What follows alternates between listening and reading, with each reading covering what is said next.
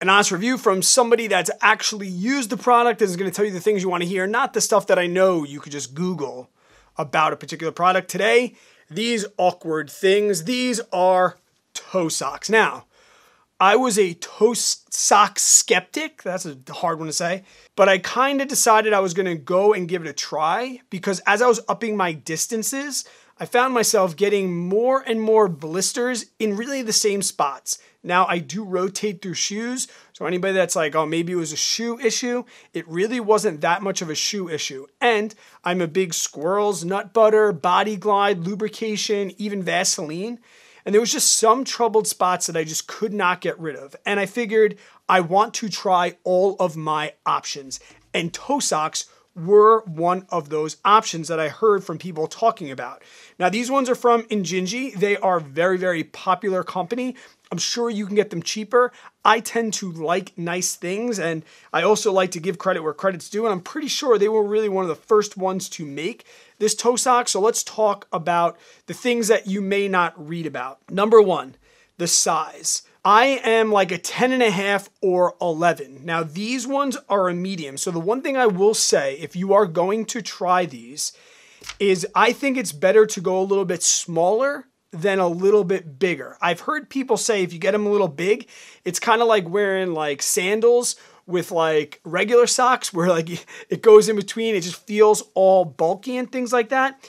These are on the lower scale. So I think the medium said up to a 10.5. And like I said, I'm right on the cusp of that 10.5, 11.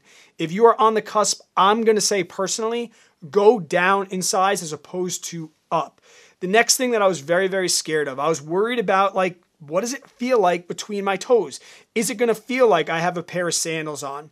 I'll tell you this, from somebody that was very, very skeptical, they were extremely comfortable from the moment I put them on. I was borderline shocked. I think I called my wife like, wow, you put them on, there's definitely like, okay, there's something between my toes, but not in an annoying way. To be honest, by the time I laced my shoes up and got out the door, I stopped thinking about anything really between my toes. Okay, so first off, if you're going to try these out, go a little bit smaller than a little bit bigger, in my opinion.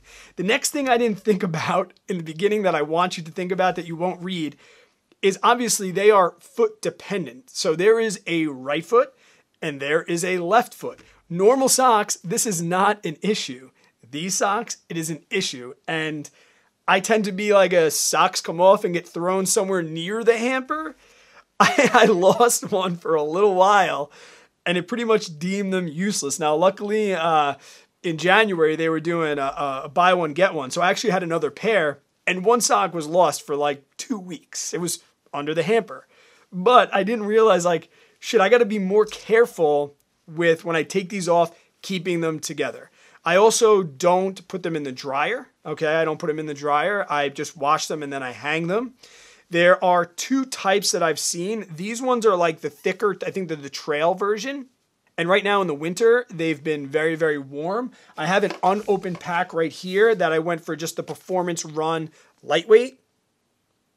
All right, so I got those for when the temperature kind of warms up a little bit. I have really, really good shoes that as far as like breathability, but I wanted to at least try the lighter option. I haven't tried that yet. But the final thing, if you're on the fence, go for it, guys. All my blister issues have pretty much been removed. I have not gotten a blister that was worth mentioning.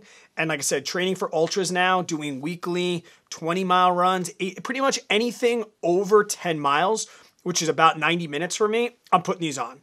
I do not think that I'll run without them. I now have 6 pairs of these, so I've bought more pairs since I tried them. I added the lightweights. I think it's worth giving it a go. Even if you're skeptical, I was anti. I'm being completely honest. I was anti trying these. I said, these are going to be so weird, so uncomfortable between the toes. I used to have a CrossFit. I tried those barefoot shoes that were like this. The socks, very, very different. They fit my toes nice. They take a little bit of use to getting on. Like, you don't pull them up and then adjust them. You kind of get them, find your toes, like almost like if you have a little tiny kid trying to get their hands in a glove and you're like, just put your damn middle finger in the glove. You know, it's a little of that in the beginning, but now I could do it in the dark, 4 a.m. before I get out the door. I'm a fan. And I don't think I'm like an everyday toe sock like regular guy, but like I said, anything over 90 minutes, I'm going to go for it. It definitely helped my blister issues. I wear good dry fit socks to begin with, so it wasn't a moisture wicking thing.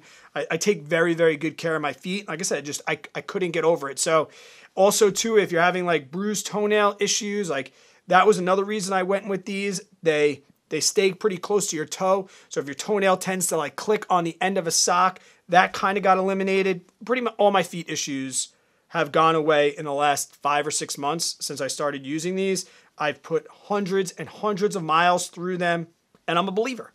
I mean, I don't know if I'll always stick with Injinji. Maybe I'll try another brand, but these ones work for me, and if it ain't broke, don't fix it. I hope that did help at least answer some of the weird questions that you might have. I also went with the Crew mid-length. These do not slip down. They stay very, very secure to my ankle, so I know that might be an issue that you're thinking about. Will the Crew, is it long enough? Will it slip down into the back of my shoe or anything like that? Will it bunch up? None of that. It stayed pretty tight. I have normal ankles, and that hasn't been an issue at all. I am trying out more products, guys, every single day, and we'll be posting more honest reviews about them. If you liked this video and it did help, give the video a thumbs up. Consider subscribing for more reviews. Leave me a comment. Let me know if you have another brand besides Injinji. I would love to know what brand you're using for toe socks, and if you agree with my evaluation. Help other people's out inside the community. They don't want to just hear it from me. If you've had a positive or negative experience with toe socks, please leave them down in the comments below so others can read, and I'll check you guys on the next video.